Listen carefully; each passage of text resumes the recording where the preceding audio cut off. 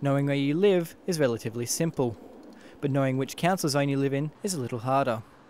Now, a new website will keep Queensland residents up to speed with their zones and allow them to browse existing and future development plans.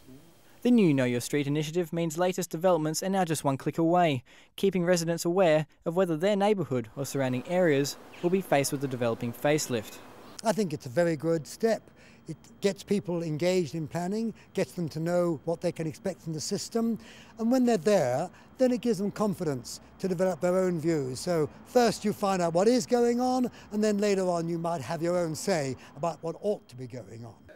The scheme will create a path for communities to share their own concerns with planners. The new initiative will allow residents to be aware of any development happening around them and have an active voice in any future plans. Statistics reveal only 10% of Brisbane residents are aware of the zone in which they live. Zones range from low-density residential and character residential up to high-density residential, each with different guidelines for development. We think it's really important that the community understand what planning is about and what it means for them on their properties. So this is a really great way for every resident to be able to have a look at their own zoning and understand what that means. Residents can log on to knowyourstreet.com.au. Ashley Miller, QUT News.